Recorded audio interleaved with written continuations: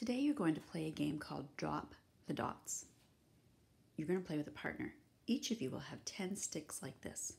On one side, there are 10 dots. 1, 2, 3, 4, 5, 6, 7, 8, 9, 10.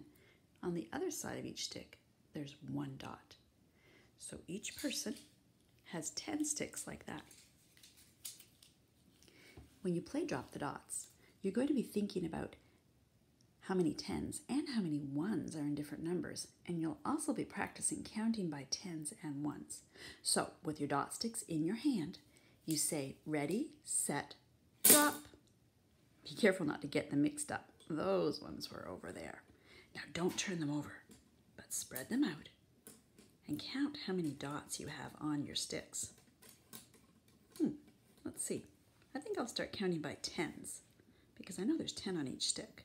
10, 20, 30, 40, 50, 60, 70, 80, 81, 82.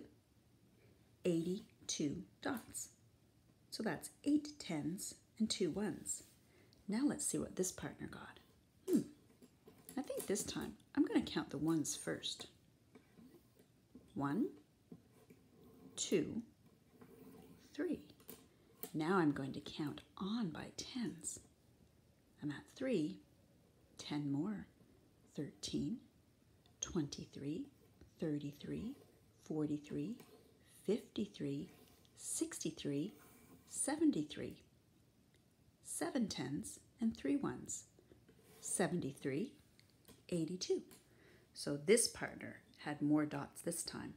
Now it's time to pick up your dot sticks and play Drop the Dots again.